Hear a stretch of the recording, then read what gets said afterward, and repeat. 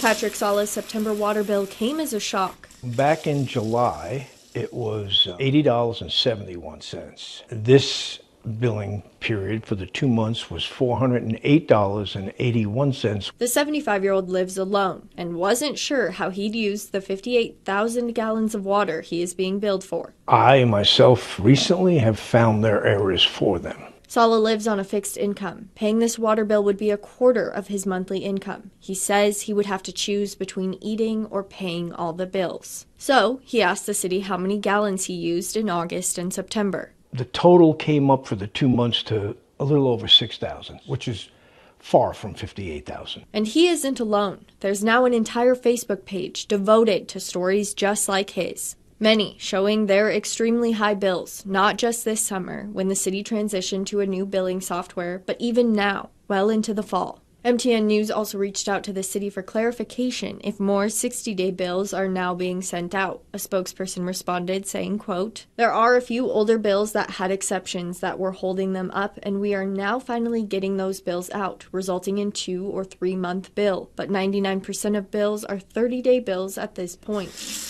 And every customer is experiencing a different reality. According to the city, instead of bills being sent out all at once, customers are broken up into 4 different groups, or cycles, to receive bills. Cycle 2 customers got their 60-day bills on August 25th. In a statement, the city says, quote, "When the consumption is estimated, the next bill automatically adjusts for any under or overbilled consumption from the previous month." The city says since they used last year's usage to estimate the price for these customers, they may be seeing higher bills on the 30-day bill following their 60-day bill. But Sala remains frustrated. If I can be perfectly honest, I think somebody, one of the powers that be at Public Works, made some sort of drastic mistake. He and others are now awaiting an independent audit. The city has yet to hire a firm, but says 2 are being considered at a price tag of $30,000 to $50,000. I think what they should do personally is give their valued customers the opportunity to help choose who does the audit.